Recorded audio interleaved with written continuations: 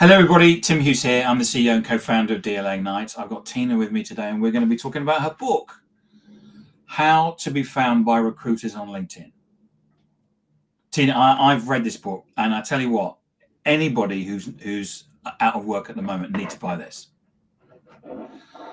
And the reason for that is it doesn't just tell you how to create your LinkedIn profile if you're out of work or you've been laid off. You explain as a recruiter what you can see through your recruiter edition of LinkedIn. And you say, if you don't do this, I can't see you. Or if you don't do this, I can't get the right response from you. We're going to talk about this in more detail. So I really enjoyed it. I'm not looking for work, but I'm basically saying now, whenever I find someone out of work, I say, buy this book. Tiina, where can people find you? Thank you so much, Tim. The best place to find me is, of course, on LinkedIn. That's my preferred social media platform. And Ben says hello. Hi, Ben. So just give me the reason why what was the inspiration behind writing the book? Well, I think there were two inspirations. I worked with executive search for the past 20 years, and I often get the same questions from people. And I thought the best way to get all the answers in one place is to write a book. So anyone can really afford this book and get answers, because one-on-one coaching is more expensive. But if you get the book and take action, you will get exactly the same results. And 2 years ago, I followed a course that's called Visual Storytelling and Sketch Notes, and I started making those drawings to help visual learners to understand better and get the message. So there were people on LinkedIn who said, Tiina, you have to write a book with your sketch notes. So I combined the two of them, and that's how the book came. Because each chapter starts off with the cartoon. I'll bring it in a bit closer so that Exactly. So how can we be found on LinkedIn by recruiters? So the most basic thing is to update your profile, because most people whom I meet, they say, oh, don't look at my LinkedIn profile because it's not updated. And most people who are not looking for jobs, they just created an account and never did anything with it. But it's so important to update it from time to time proactively, because you never know what can happen in life. I meet so many people who have been made redundant, not because of their own results, but that something happens in the industry or in the company. So one day to another, you find yourself out of work, and it's really much better place to be proactive and do this work before you need a new job. I think there's two things that I always see. Well, first of all, most people can get laid off. Yes. And they don't know about it. You know, that it just arrives. And I'm sure it frustrates the hell out of you that first of all, foremost, they haven't updated their CV, or they even come to you without having done it. And the second thing is that they haven't actually invested in building a network. And that means, but both of those things, that they're behind in their job search, isn't it? Yes, and you come with a totally different energy when you network with somebody without needing a job, or if you reach out just, hey, give me a job. That's the most common thing that I hear from people, and that's not how you start building a relationship. So it's really important to help others before you need help from your network. Yeah. So to take us through three things on your profile that will allow you to be found by you as well. The most important thing on your profile is your job title, so your current and previous job titles. And some companies have really fluffy job titles that are not used anywhere else. I know. I have a friend who's just become chief storyteller. Wow, what does it even mean? I would don't know. never... I thought it was. I kind of actually thought it was kind of a joke, and I went back and said, "Did it happen once upon a time?" and So there you really have to put the name that's used in your company, but also in the experience section or somewhere on your profile, you need to put the real job title, because otherwise you will never be found. And it's really good for the company to keep you as the best kept secret, but it's not good for your career. So Matt Pybus, Matt is a friend of mine. Yes. He's actually asking a question. A common demographic overlooked in the recruitment game are the over 50s. How would you advise the golden girls and boys to present themselves? Well, it's the same thing everywhere, I think.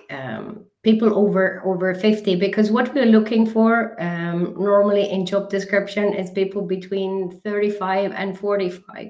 And that's a conversation that I have with the hiring managers, with the companies who ask me to find international talent for them. Would they be open to have people who are over 50? And then they say, of course. It's all about the mindset. It's about the attitude. And sometimes it works both ways. So the companies need to be aware as well. Of course, if you are expecting a VP salary and you're applying for a managerial job, it's different. But if you already have had all those great titles and now you just want to contribute to the team and to the company, it's totally different. So you have to be open to have the conversations and the expectations. And I think people over 50 normally don't have small children at home, so they sleep at night, and they are a great asset to the team and the overall knowledge of the company. So thank you for that, and thanks, Matt.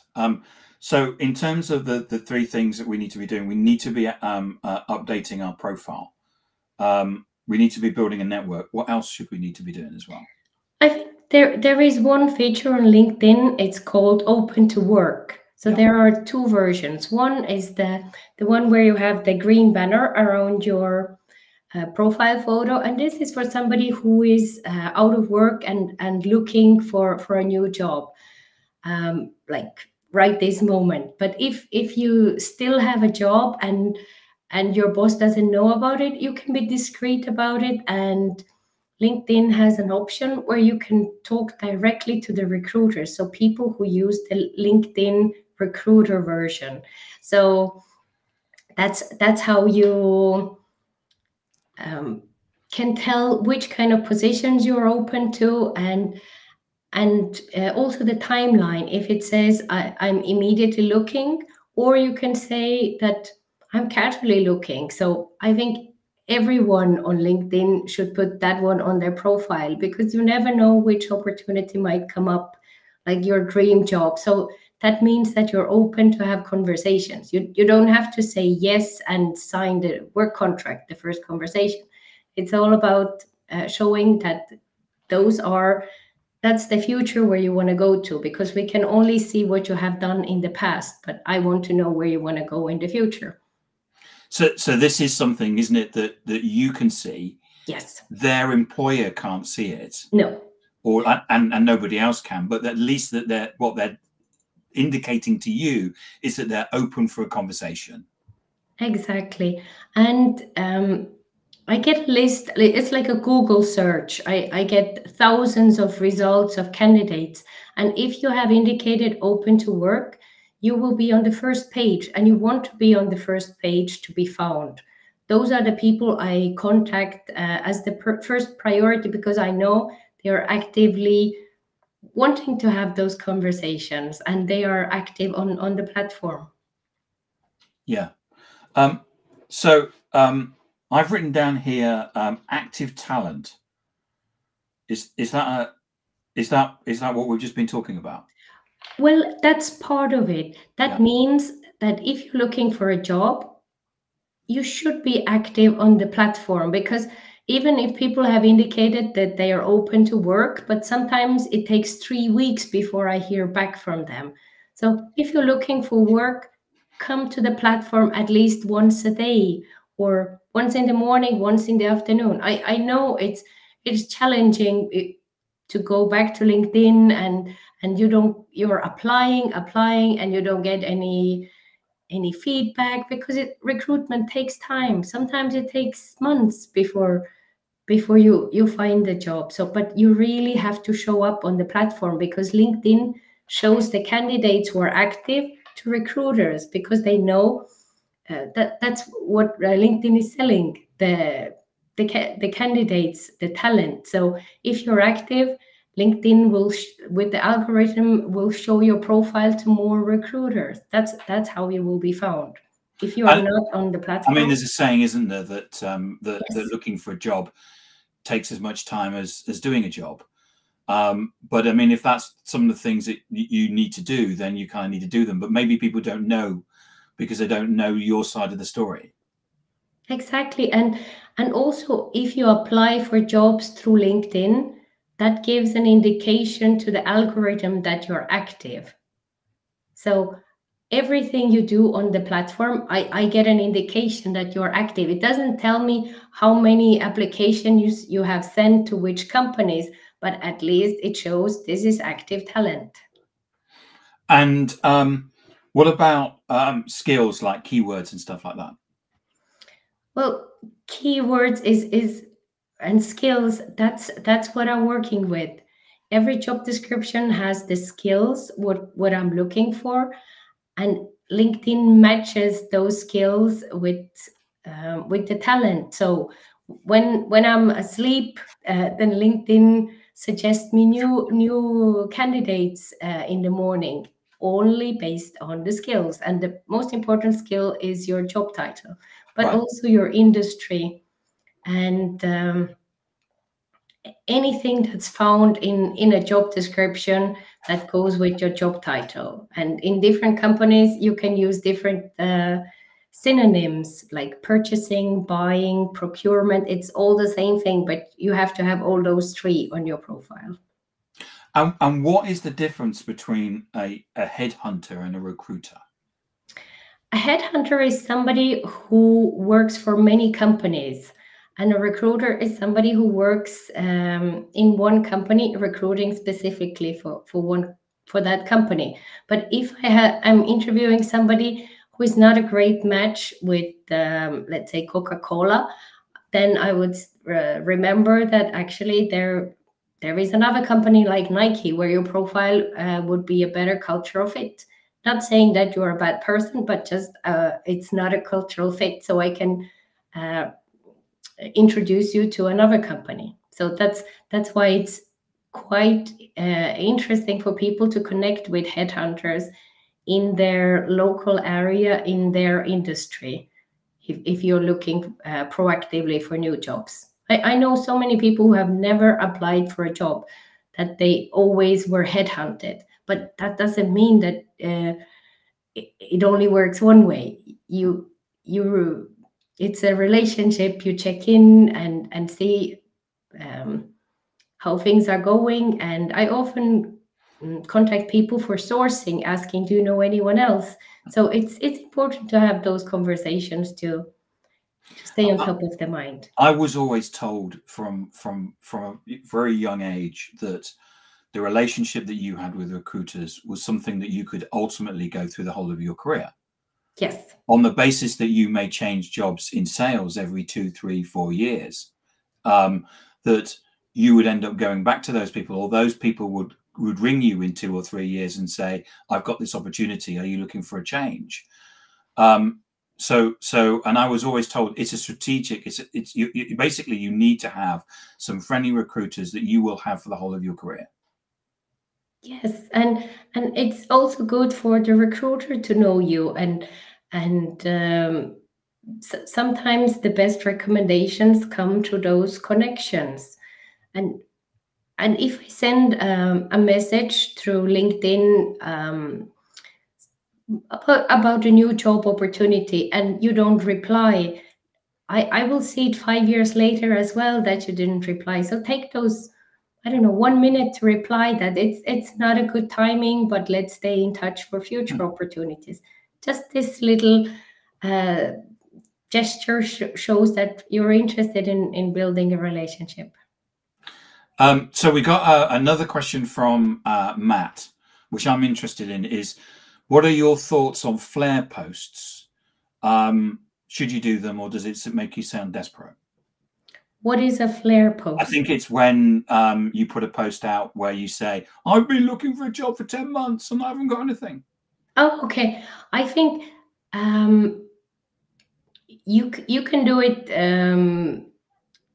directly in DMs, like in direct messages to a network. But if you're looking for a job, I would not say anything negative. I would just highlight your skills, and there are so many people out there who want to help you, so they reshare the post. But it's really the intention and how you do it. So if you do it in a nice way, most people want you to succeed and tag people to help you. I think that's human nature. People are kind. I agree. I think that people are kind. And I think quite often if we're out of work, we can spend too much time overthinking about the fact that we're out of work. And actually, most people will want to help you. I mean, I'm forever putting comments saying sharing with my network and stuff like that on people on posts, because I want them to go out and get a good job. Exactly.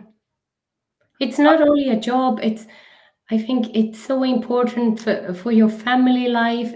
Everyone will benefit if you are doing a great job and living your best life and contributing to the society. So people really want to help you, but do it in a nice way. Yeah. So one of the questions I got for you is about internal promotions, because I remember when I worked at Oracle, I was there for 10 years, and in 10 years I did 3 different jobs. Yeah. But what happened was that it wasn't until I'd kind of done the second job or something like that where my LinkedIn profile for Oracle was just like blank, which is when I put in the internal jobs. Is that the right thing to do? Yes. Putting the internal jobs is also something that gets you on top of the search list. So people who have had promotions, internal promotions, and it also gives me an indication where you're at, because I often hear I just had an internal promotion, so this position that you're talking about would be a lateral move, but I can't read your mind. So you're wasting everyone's time by not putting that up. And it's a good indication. So LinkedIn applauds that. They want people who have promotions. So that's a really good idea, but do it before you need a new job. And doing it, I mean, at the end of the day, LinkedIn algorithm rewards you for coming to the platform and interacting, doesn't it? Yes. And if you keep that in mind, and always be nice to people and encourage things. I'm just going to mention Andrew, because Andrew comes to a lot of my podcasts, and he says that a job you have supports the life you want. Exactly. It's we are human beings. It's our whole life. It's not like our free time and work. I think many times one energizes the other. So if you're in the right place, then the rest works out well as well. So Tiina, thank you so much for coming on and talking about your book. I've actually just bent it to look at the, you've got one of those as well. As I say, I really enjoyed it. I'm not looking for a job, but anybody who's out there looking for a job, There's lots of resources, but this is a really good resource, just as it explains how to get your LinkedIn profile looking right from somebody that's actually got access to a system that is looking for people like you. It was just like, there were so many things in there. I thought, I know a lot about LinkedIn, but there was a number of things in here which were a revelation to me about, I'd not thought about that because I'm not a recruiter. So it was so good to share this information with backing up the data with real facts instead of just guessing, because that's how it works from the recruiter side. So I'm just getting rid of a fly. Tiina, where can people find you? So connect with me on LinkedIn, mention this show, and I'll be happy to continue the conversations. Excellent. Thank you so much for coming on and talking about your book. Excellent book. And I'll see you on LinkedIn.